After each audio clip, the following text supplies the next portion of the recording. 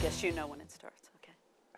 Welcome to Spotlight on the Arts. I'm your host, Patrick Cristiano, and I am the publisher of TheaterLife.com, a website for theater buffs in New York City and the Hamptons. And I'm here in the LTV studio in Wainscott with my guest, Dorothy Frankel, a sculptor and an artist and a good friend of mine on the social scene who I see every place all the time. You're always around. Thank you so much for coming, Dorothy. It's Thanks, my pleasure Patrick. to have you. Yeah, I learned a lot about you this weekend that I didn't know. Yeah, well, that was fun. Yes, that it was a fun. lot of fun. Considering we know each other for so many years. Yeah, you know what I found the most fascinating, that I knew you, I know you as a sculptor on the social scene. I had no idea of your background in physical health and your journey from your family with heart disease and learning all about health and physical fitness. And you know what really blew me away is my favorite place to go in New York City is my gym, the Printing House, which I found out over the weekend you created it. You created it. I created it. Tell us about it. Yeah, well, that goes back until the early 1980s. Yeah, I was hired when it was just a raw building, before even their apartments were in. Oh, wow. Yeah, and I was very, very lucky. It was the best job I think I've ever had. Mm-hmm. And they hired me as the executive director creator. So I ended up, that's where my aesthetics sort of came in, because I had to lay out a facility that I wanted to be beautiful and enlivening, besides, you know, good for health and fitness. Mm-hmm. And it was one of the first private professional fitness centers at the time. Yeah. Wow. Yeah, it was very sort of strict. You came in, we evaluated you, we gave you the routine, and we always measured where you were. At that point, I finished my master's in applied physiology, and I was very science-oriented and very much into slowly bringing people into health. But it also that's how we did it. But it also has a magnificent view of the Hudson River and the sun setting. And uptown, down in the Hudson River, and the and lots of glass, so you can see it all. Exactly. Well, that was the idea, was to make it really a beautiful experience. I really, at that time, we didn't really want to focus on TVs. Now, I don't know where it is today, but then everything was looking out. Everything was to look today it's been Equinox. Yeah, Equinox bought it. They made it one of their flagship locations, one of their main places to go. They made the pool prettier than it was. That's the only thing they. Well, that was a good thing.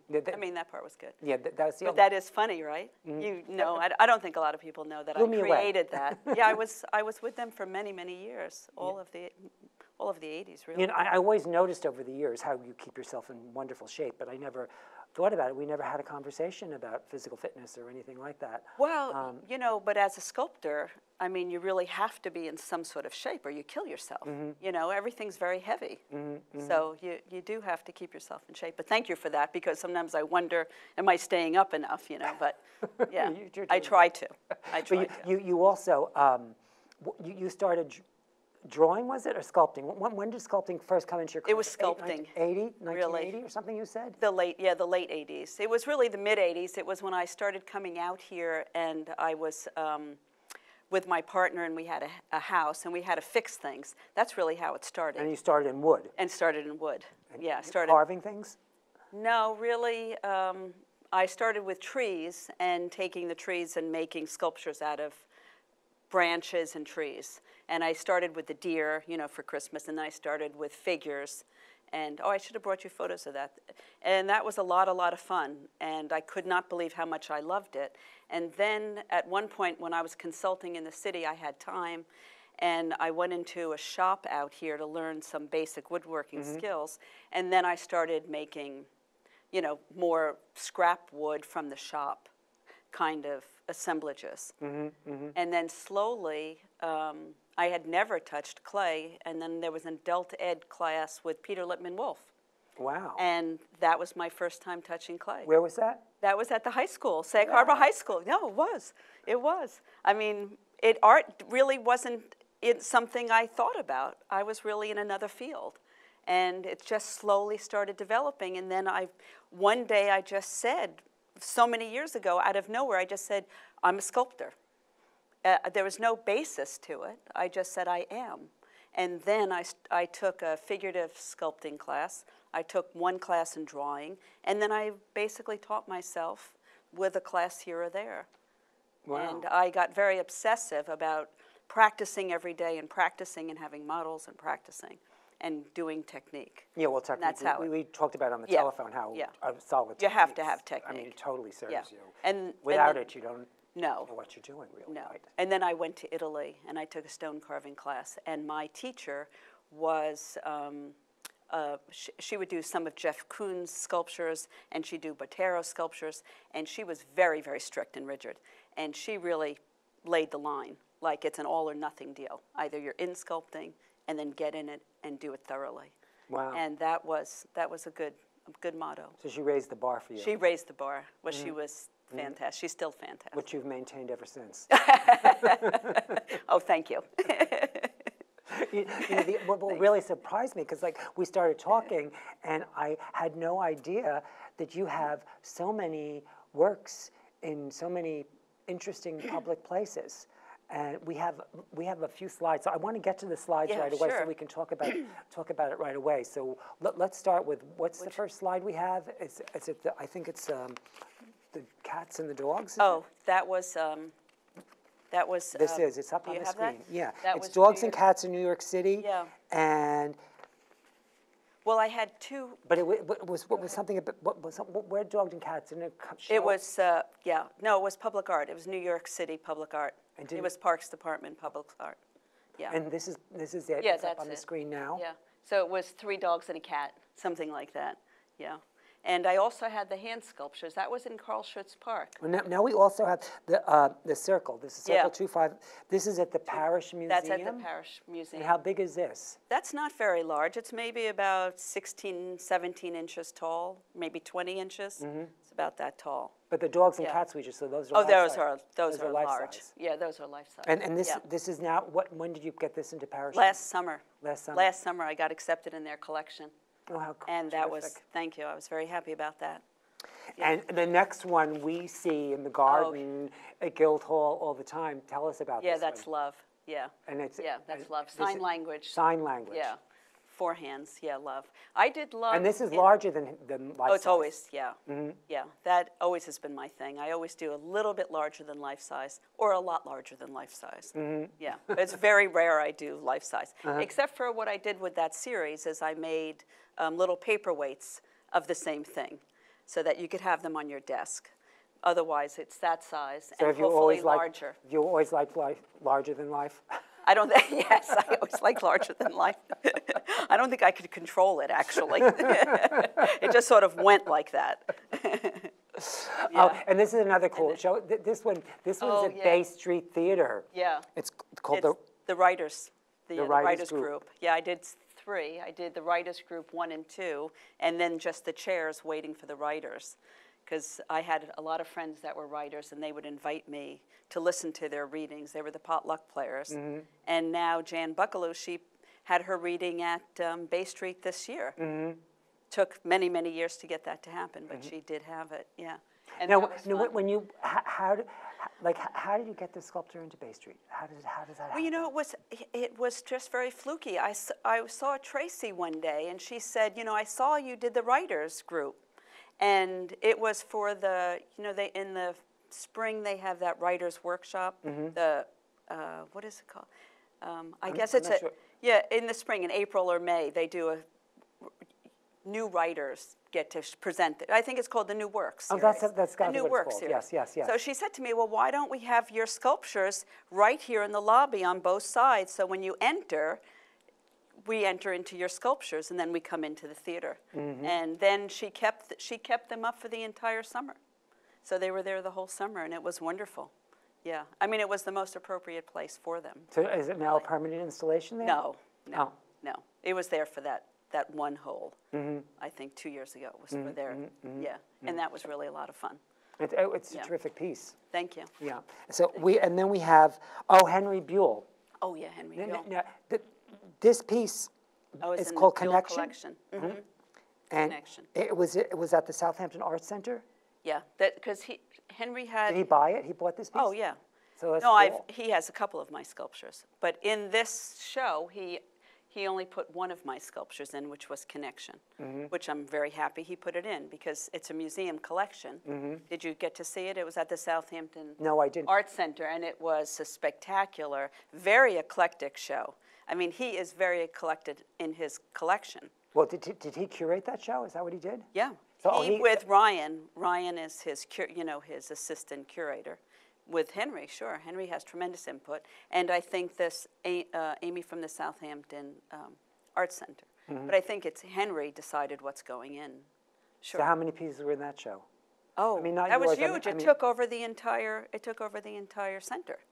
It was a huge And this was show what of year? hands just now. It just finished July of right now, 2017. It was there all of late June and all of July.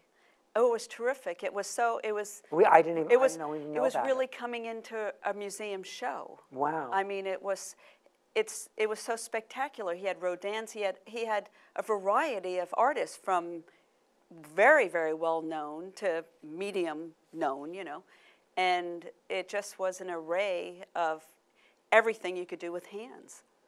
I mean, his collection is well worth looking at. So how did it come about that you got to be a part in it? Well, long ago, like in 2004, my sculpture, that piece was up in New York City, Public Art. And I had known of Henry, he's known of me, and he came and he decided that was the piece he wanted to buy.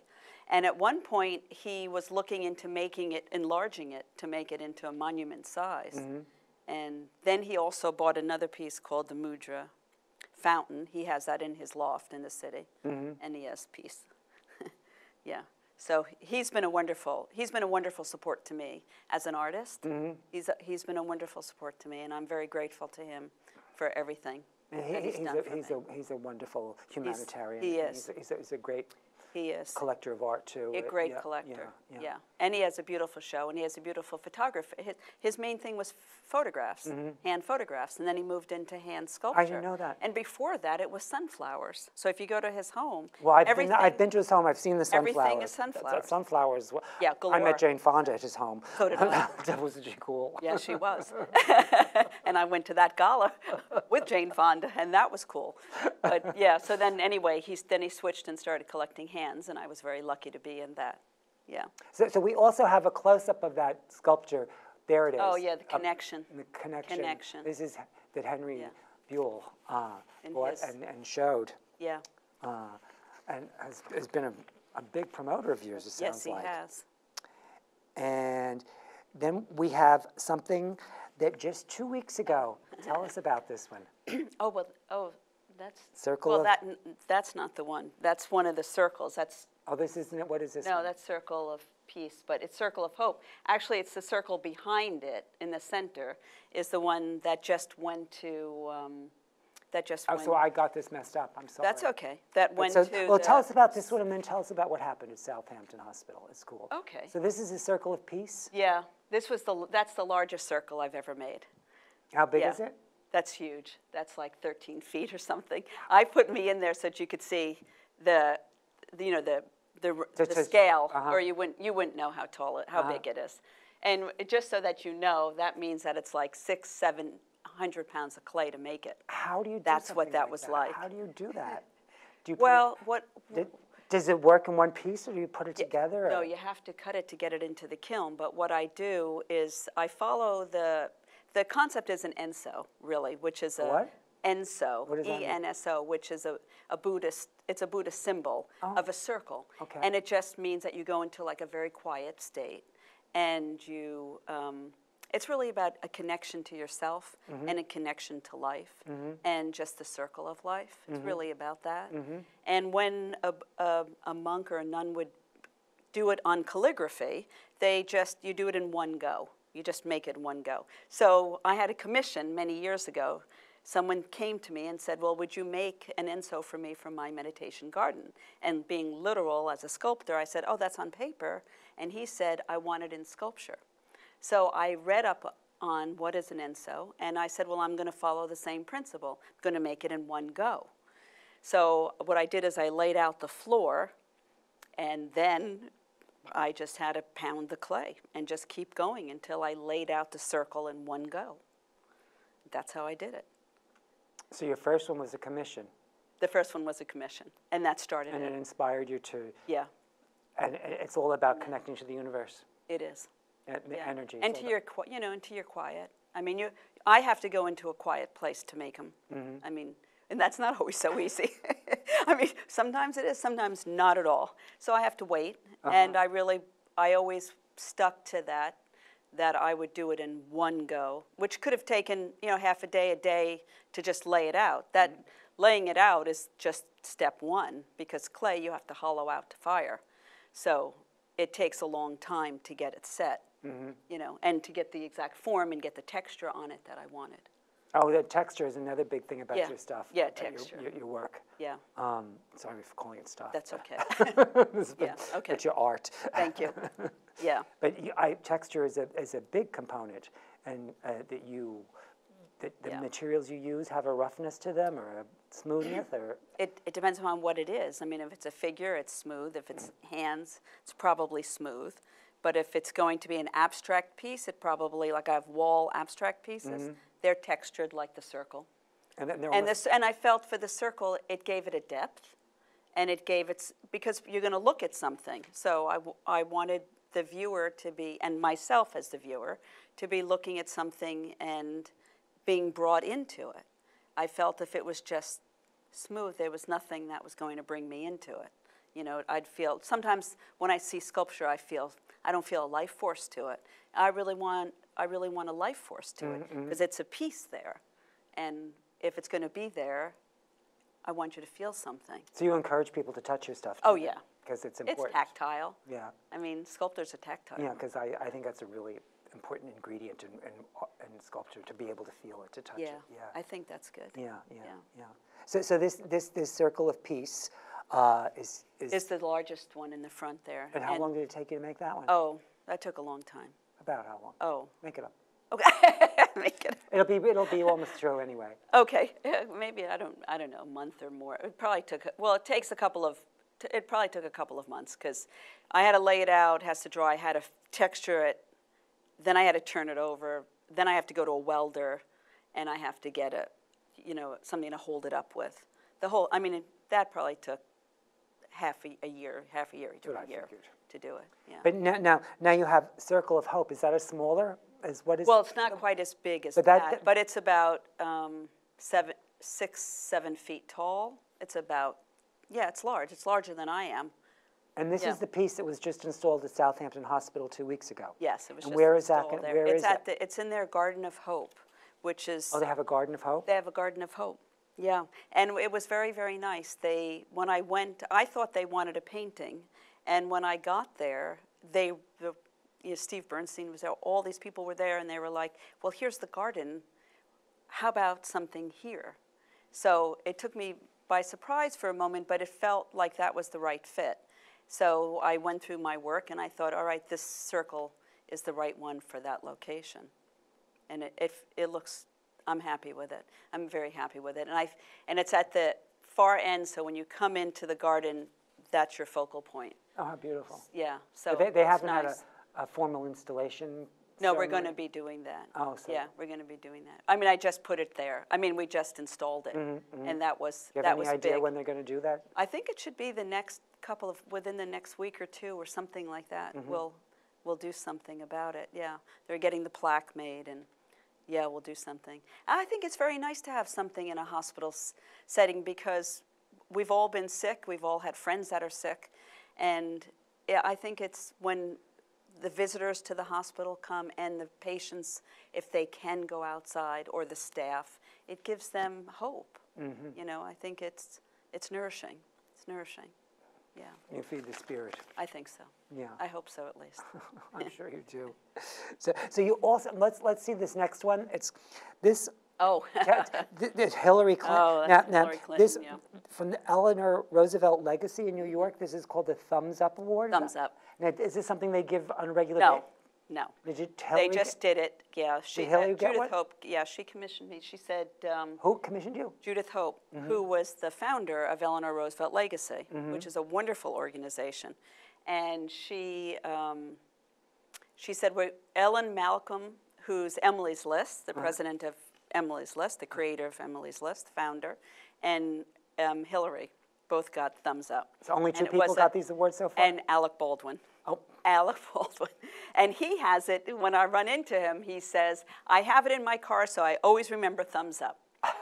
And part of creating this kind of work with the hands really was so that when you look over, for me and for anybody else, I see thumbs up, or I see peace, or I see I love you. And it just, sort of resets my button to go back into the good side of life. Oh, it's a pause. Yeah, it's a pause for you. It's like, yes, it is. So I always and it touched him the same way. And I was very grateful to have it for Hillary Clinton. Wow. Yeah, that was wonderful. And the last slide we have is, Oh, I love it. Barry loved this too. I love love when we're you. going through the pictures. Yeah. Oh, we said we have to put this one in. Yeah, I love that. Well, I'm Tell us, trying 'cause to this is- enlarge that. That's is pretty 4. big, isn't it? It's 4 feet. Oh, that's- It's 4 feet. Yeah, I'd like it in bronze, and that's what I'm working on now. Actually, is to try and make, I don't know how many, a certain amount, and get them in certain locations, because I'm very much into positive visuals. I just feel we need positive visuals. We need to look over and feel this, feel love, feel connected, feel peaceful. We have so much violence in our society, and we have such a crazy government that I just think we need grounding, and I think we need more hope. So that's what I try and do. That's what the hand sculptures are all about. That's nice that you like that one. I like that one too. Yeah, well, love and kindness is the solution to everything, I really believe. Yeah. The more we can go to that place. Yeah. And it's not always easy. No. No, it's not. I mean, it's practice. It's practice to stay centered. But I do try with that. That's nice that you like that sculpture. But now I didn't know anything while we were talking about what we were going to do. You surprised me this morning when you came around with all these books. Oh, yeah. I didn't even know you had published some of these things that are really extraordinary. Thank you. This one is The Walk. The Walk. Yeah. Can we zoom in on this one here? This one here, The Walk. Barry? I think they're having trouble. Okay. Yes? Well- Can we get this? There we go. There we go. Well, The Walk is about going to Morton Wildlife, and I've gone there usually sometimes 1 to 3 times a day, and for many, 20 years or so. And I really, I'm an animal protection person, and I really wanted to teach kids and adults that you don't have to cage animals. You can go there and you can see, all the wildlife you want to see. So that's really what that's about. And Just a this serene is book. all photographs that you took, images Yeah. of wildlife Yep. in their natural In their natural habitat. habitat. Yeah. And there was that point. Now they really don't want you feeding the birds or anything, so I really don't. But there was a point you could, and you could get a variety of birds on your hand, and sometimes you could get a chipmunk, and sometimes I could get a rabbit. Oh, wow. And the turkeys, Yeah, that's a very hard peck. But yeah, it was a lot of fun. It was my inspiration. And the hand of feeding the birds from way back was the inspiration of all my hand sculptures. That started it. Wow. Feeding the bird Feeding the birds. inspired you to do the hand sculptures. Yeah. And how many of these books do you have altogether? How many have I created? No, not The Walk, but like how many books? Oh, I've individual created books? four books. And what are they all Yeah. called? Well, We have Calling Me. We have Calling Me. Can you zoom in on the Calling Me? Does this one have the inspirational quotes in it too? Yeah, this one has inspirational quotes. So Calling Me has these really cool inspirational quotes. And there- then there's women, of course. because I've done women sculptures. Can you see this one here? I can put this up. Can I help? And then I have a book called Connection, Which I thought is was- on hands. I love that one. And that's with quotes. That one has Yeah. so many cool quotes in it. Yeah, thank It you. really did. Where can someone find this stuff? I think at Romney Cremoris or at Kennios. Yeah, So Canio's is a good place to find. yeah, find your either books. one. Yeah, they both have them. And Yeah. how long have you been doing the books? Oh, gee.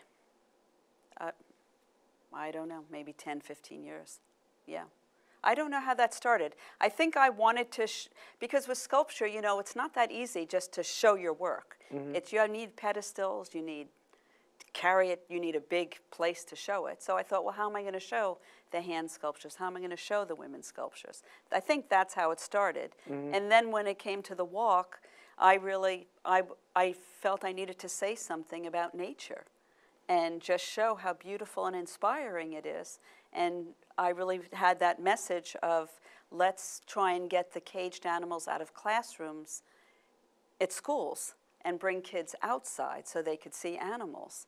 I've never been a believer of caging gerbils and hamsters and birds. I've never liked that. That's always upset me. So this was a way of showing a life force of animals.